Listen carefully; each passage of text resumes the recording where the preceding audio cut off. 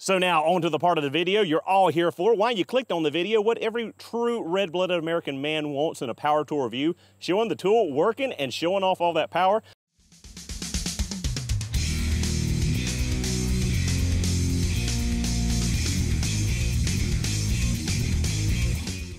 So guys, I shared with you the first glimpses of the Milwaukee M12 Insider back in June at the ISN Tool Show.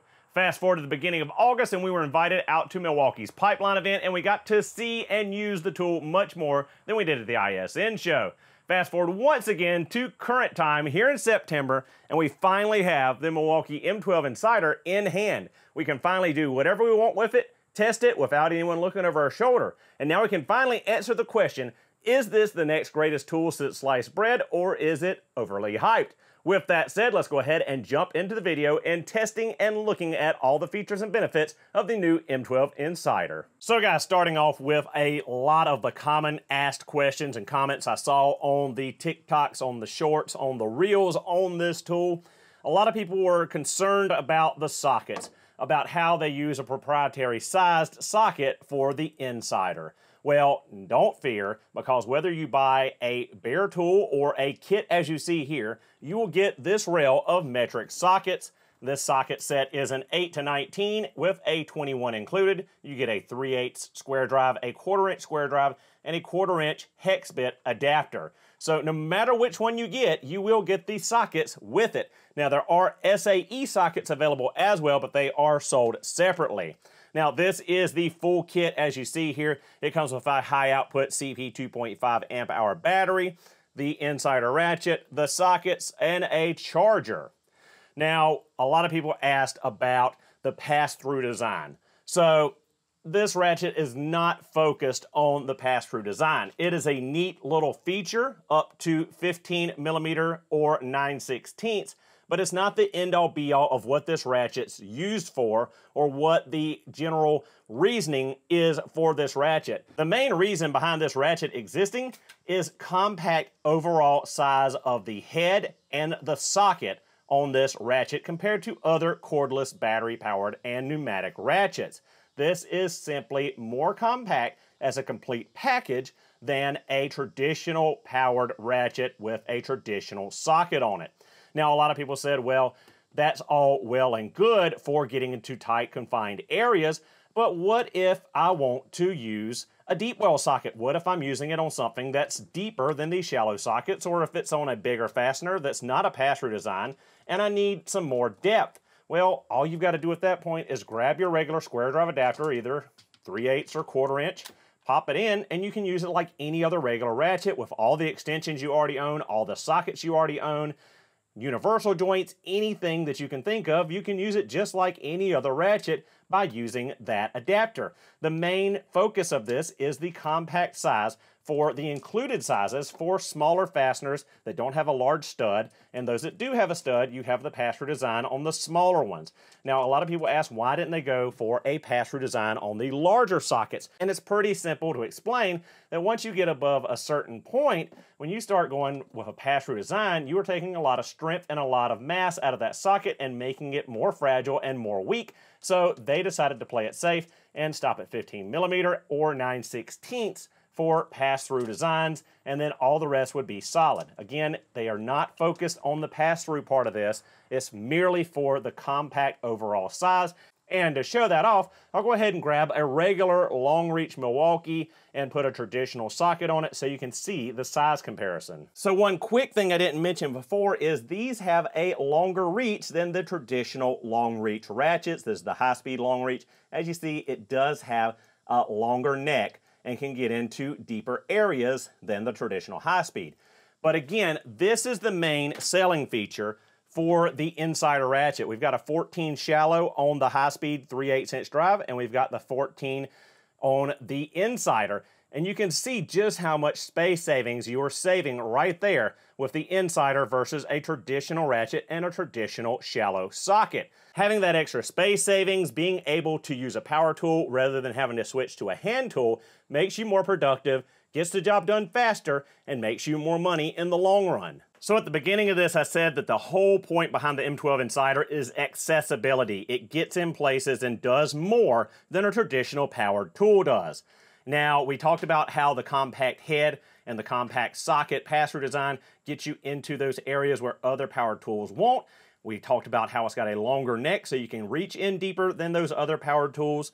But one thing we haven't talked about is the fact that the drive is actually ambidextrous. It doesn't matter if you go in the front or the back. If you get in somewhere tight and your paddle switch is in your way, you can merely put the socket in the drive the opposite direction and use it just the same as if you would put it in the traditional forward-facing towards the paddle position. Really neat, really cool, I think. Let me know what you think in the comments below. Is that a neat feature for the Insider compared to your regular powered Ratchet? You can't put your socket on the back side of those. So with being able to put your socket on the back side of the drive, we traditionally have an LED light to light up the work for us. But if we put it on the back, we'll be in the dark, right? Well, no, Milwaukee thought of that and put you an LED light on the front and the back of the drive to light up either side, depending on which one you're using for the work. So before we go out and start putting this to work on actual vehicles, on actual nuts and bolts, let's talk about some specs really quickly, and we're only going to talk about the two that really matter, and that is the torque, which is 60 foot-pounds of torque, and the RPM, which is 350 RPM.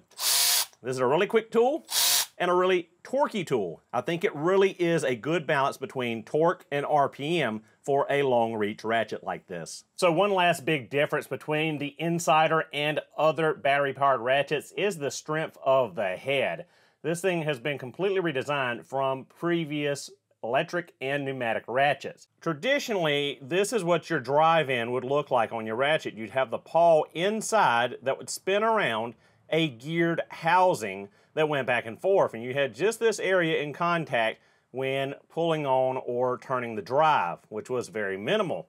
Now, the big difference in the Insider is that it has a dual pawl mechanism. This center drive here has splines all the way around, or teeth all the way around, and there are dual pawls on either side. I'll put in a clip showing a 3D printed model of the inside of the Insider, but you have these external pawls that grip the ratchet drive on the outside, rather than the old design where you just had a couple of little teeth in contact that went around the inside of the geared yoke of the electric or pneumatic ratchet. So the head is much stronger on the Insider due to the size of the paws and the amount of paws and teeth in contact with each other.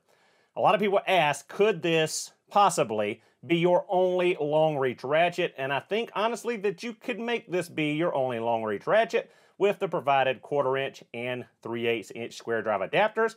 You can use all your regular sockets like any other, but you do have the Insider feature for those compact spaces where you can get in where other ratchets cannot. So here's a quick real-world example of that space savings in action. We're on a 2002 LL Bean Outback with a 3-liter. Now, if we wanted to get to this idler pulley, as you see, we can get on it, but we are very close to that cooling fan. Once we start taking that bolt loose, we're going to get jammed up against the cooling fan and have to finagle the ratchet around to get out from around it. Where we compare the access with the Insider ratchet, and we've got all the room in the world to back that fastener out and still get out and around. Now, I know that isn't the greatest example, but again, we're just showing the space savings of the Insider as an assembly with the socket compared to a traditional shallow socket on a battery ratchet. This saves you from having to switch back and forth between a hand tool and a power tool, making you more efficient and getting the job done quicker, as I said previously. So now on to the part of the video you're all here for, why you clicked on the video, what every true red-blooded American man wants in a power tool review, showing the tool working and showing off all that power. Let's see what it'll do against this old rusty Subaru 3-liter engine. Remember, this isn't a right angle impact, it's a ratchet, so sometimes you gotta give it a little oomph to break it loose before you power on that trigger.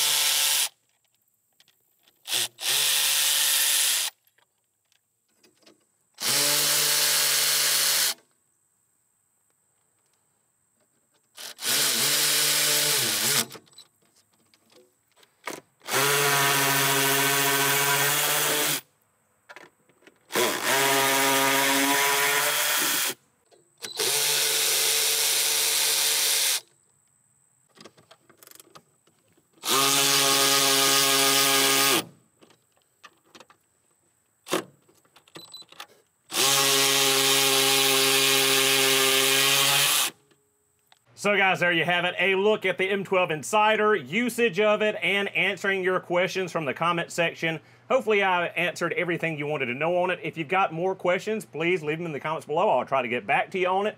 This will be releasing very soon. $2.99 bare tool with the sockets, $3.99 for the full kit with battery and charger. With that said, I'll have some links that will probably pop up if you are interested in purchasing or pre-ordering this tool. Thank you guys so much for watching. Hope you enjoyed the video. I'll see you all in the next one.